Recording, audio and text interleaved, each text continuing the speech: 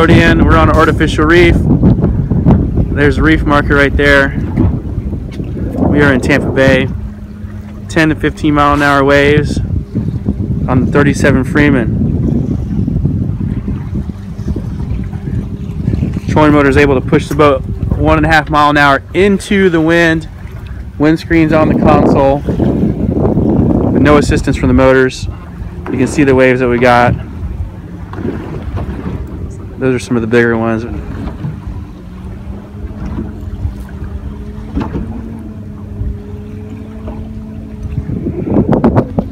And we can actually take this and jog it 5 feet to the left, to the right, to the front, to the back. We can hit the T and track it, hit the A for anchoring it, or you can do manual mode.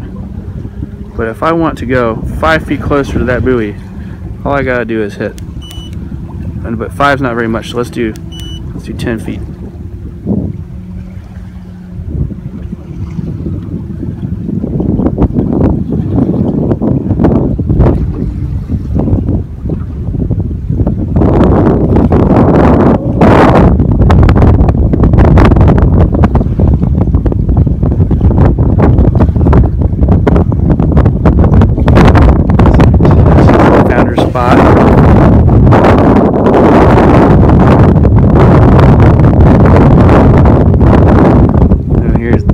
See what she does.